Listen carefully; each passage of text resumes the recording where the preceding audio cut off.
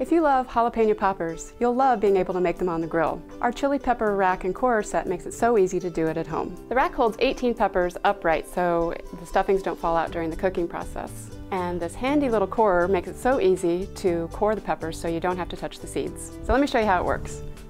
So first you're going to use this part of the corer to remove the top, just like this.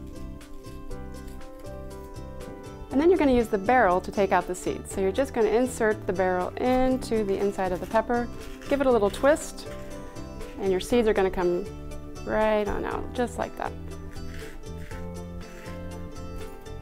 You can leave a few seeds in there for a little extra heat. The set comes with a recipe, but I'm going to show you another way to do it really very simply here. So we've got some cream cheese that we've had come to room temperature.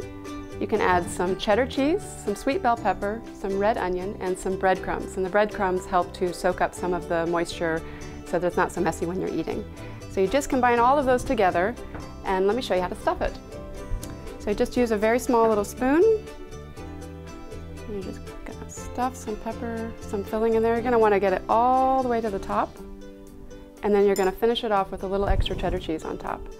Continue to do that for 17 more peppers. You put them into the rack, and it's going to go onto a grill over indirect heat for about 20 to 25 minutes or until the peppers start to lose a little bit of their green color. So there you have it, jalapeno poppers on the grill. Enjoy.